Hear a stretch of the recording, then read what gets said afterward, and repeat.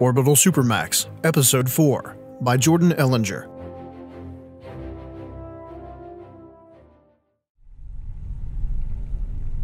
The 12 of us who had made it to the loading platform alive had to wait in the dark as the 13th choked to death on his own blood.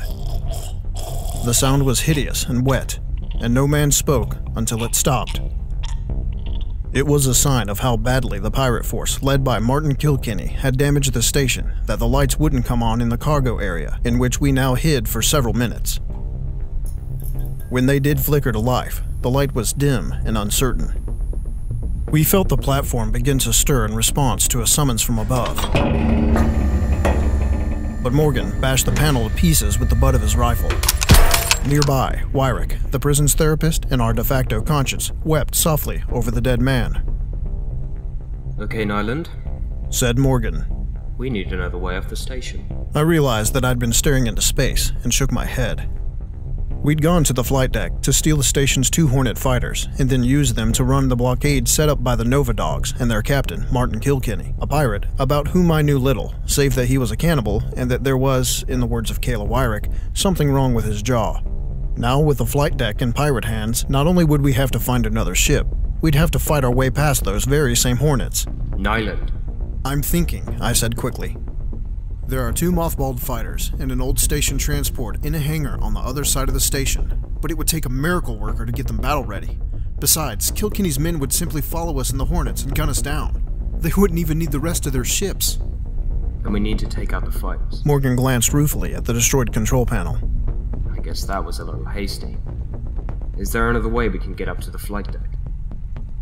"We can't go back there." Wyrick rose.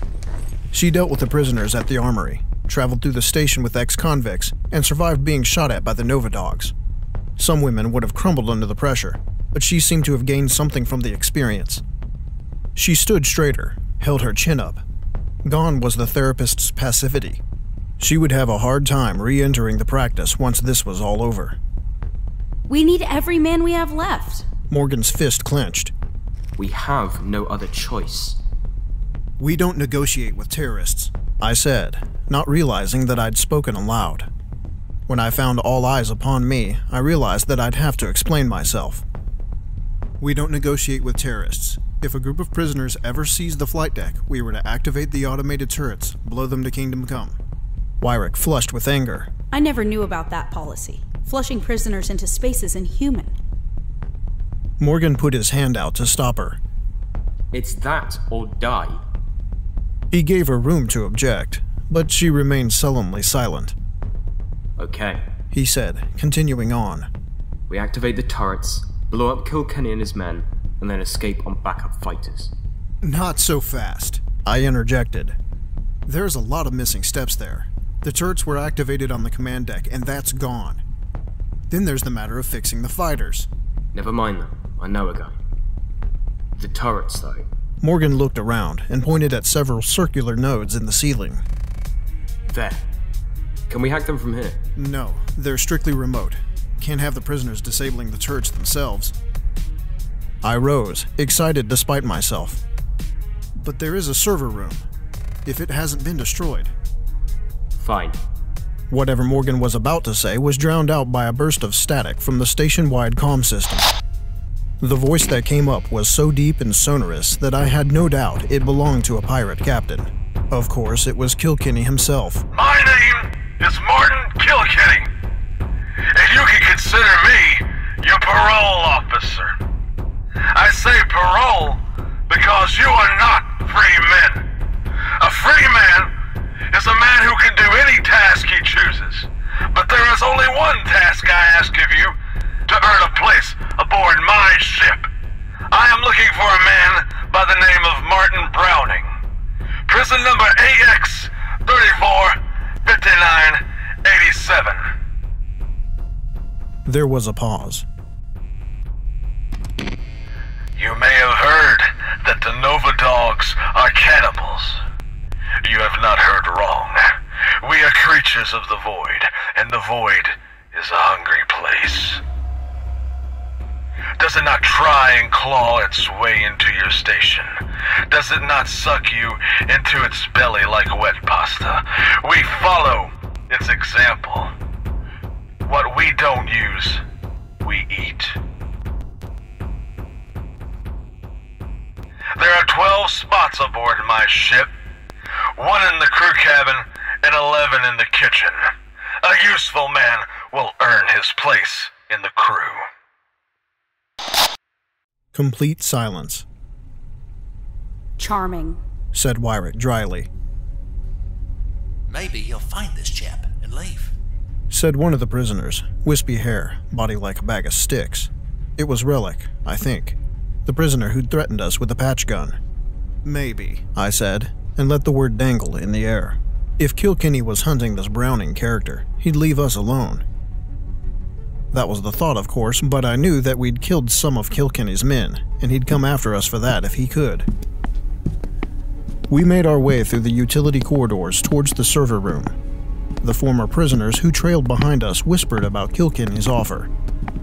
No one seemed to know anyone named Browning, but each of them thought they knew someone who did. Despite the recent massacre of their friends, they all dreamed that they would be the one to claim Kilkenny's unused berth. The thought that the winner of their little contest might have to eat the losers never occurred to them. I thought I knew a better way to find Martin Browning. Wyrick walked at the front of the group, just behind Morgan. I caught her arm, and then with a nod of my head indicated that she should slow her pace. If Morgan noticed, he said nothing. There's a direct terminal in the server room. With your access codes, you can find out who this Browning guy is, which cell he's in. you want to turn him over to Kilkenny after everything we've seen? Maybe. We need to consider our options here. What if he gets his man and... The unlikelihood of my own suggestion made me stumble. Well, he just leaves. One man's life in exchange for everyone on this station.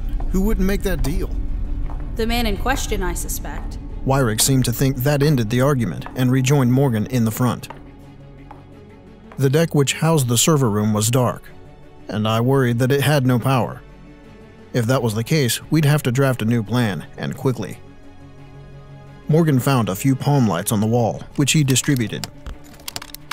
We passed through a door that had once been secure and entered a room that was the kind of hot that soaked through our clothes and dried out our eyes.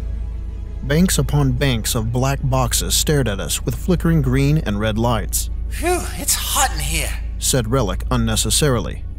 Morgan looked around and then moved down one of the rows. Let's find an active terminal. Spread out. I followed Wyrick. I had worked out something important on the journey here. The server room was truly the heart of the station. From here, all things were possible. Though the records of my arrest and trial would eventually be sent back to the UEE, we were isolated enough that transferring large amounts of data could get expensive. For now, it was all stored in the station's servers. Given the right access, I could wipe out evidence of my crimes. Everyone who knew that I was even a prisoner was dead, aside from Wyrick herself, and after this was all over, I could perhaps find a way to buy her silence. All I'm saying is there's no harm in finding out which cell is his. It's the only thing that Kilkenny wants. It has value. We could trade that information. But then maybe warn Browning that Kilkenny was coming for him. Wyrick stopped cold. I nearly ran into her. She turned and I could see the blue of her eyes in the palm light. I'm your therapist, Nylund. I know you better than you know yourself. You're not a coward at heart. You know that caving to Kilkenny is wrong. This self-serving criminal that you've become is just your way of dealing with your guilt. You're punishing yourself. The palm light dipped and I caught hold of one of the server racks. My brother has nothing to do with this. I licked my lips with a dry tongue. And I may be a self-serving criminal, but I'm not punishing myself. I'm trying to use every tool at my disposal to get us all out of here alive. If therapists can lie, then so too can their patients. Wyrick caught my gaze for an uncomfortably long time, her blue eyes darting microscopically, as if to keep the line between our pupils unbroken. At last, she seemed to come to some conclusion. I will give you the access codes, if you want them. Do you really want them, Nylund? Think very carefully. Despite myself, I did. I thought of Danny and our days in the academy. Before his death, I'd been a straight arrow. I never would have considered committing a crime, let alone wiping out evidence that I'd done it. What had changed since then? I shied away from that thought. Damned head shrinkers were starting to get to me. Yes, I said as innocently as I could. I was uncertain if she'd follow through on her promise, but she pressed on a sliver of metal and a terminal popped open. She punched in her codes and then walked away. Her radical therapy had failed, I told myself victoriously. It was only after I'd wiped the evidence of my crimes from the database that I'd realized that it was not a victory at all. For some reason, it felt more like a loss. I had pulled up a query window and the cursor flashed at me. I suddenly felt a huge weight upon me that had nothing to do with the heat. I was betraying Wyrick's trust twice in as many minutes. I told myself that I'd make it up to her. At first, the thought was flippant, but it felt right. So I told myself again that I'd make it up to her, and I meant it this time. My fingers danced across the keyboard as I punched in Martin Browning's name. To my surprise, it came up blank. Out of the 2,400 prisoners on OSP-4, not a single one had the misfortune to be named Martin Browning, and the ident Kilkenny had given belonged to a dead man named Wilbur Marks. Morgan had found another terminal at the back of the room and brought up a view of the flight deck. A targeting reticle hovered over the two Hornets. The connections are fried, he said, wiping sweat off the back of his neck and flicking droplets onto the floor.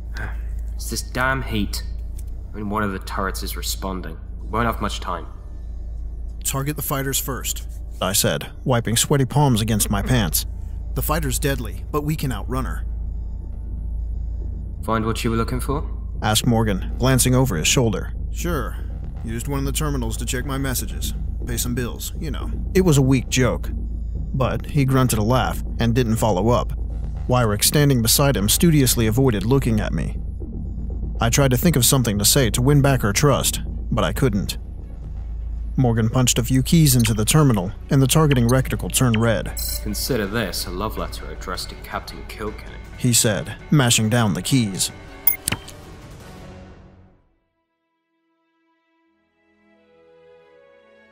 This is Captain Bayne. Thank you for taking the time to listen to SCLoreCast's telling of Orbital Supermax Episode 4. This official Star Citizen lore can be found within the Spectrum Dispatch section of the Roberts Space Industries website. I'm glad to be working on this series again, and I'm grateful to the cast of voice actors who have committed themselves to their roles. Normally, fatigue sets in right around this time, and people who showed a great deal of enthusiasm at the onset might be inclined to slow down. This, however, does not seem to be the case with the men and women who work to bring you the characters you have come to know in this series, and I'm excited to say that it is our intention to focus on the completion of this series before all others. This is not to say that we may not slip in some unrelated content over the next few months, but that where possible, we will do our best to move the series forward with as few interruptions as possible. And since it's been asked a few times, I will state publicly that yes, we intend to produce a full-length version of each series once we are complete with all the episodes within that series. We haven't entirely settled on how exactly this will be done, but I can say that you will not be subjugated to my long-winded closing statements between each episode. I am considering integrating some in-fiction commercials or lore-based advertisements, but if you have any alternate suggestions, please leave a comment. I would love to get your feedback on that. As always, thank you to my subscribers and Patreon supporters. I hope you are still enjoying our efforts. Thank you to all the people who like and share our work. Thanks to the community members and content creators who mention SCLoreCast on Twitch, Twitter, YouTube, and Facebook. We are slowly but surely building up a following that I'm quite proud of, and most of that is because of your effort. One last thing. Recently I had a chance to actually log into the game and kill some time. I was surprised at how many people, upon seeing Captain Bayne on their screen, took the time to hit F12 and tell me personally that you appreciate my work. So thank you for the kind words and sincere encouragement. I'll do my best to live up to your expectations. Again, thank you for listening. To all you new backers, welcome to the community. And finally, to all you Star Citizen fans out there, we'll see you in the verse.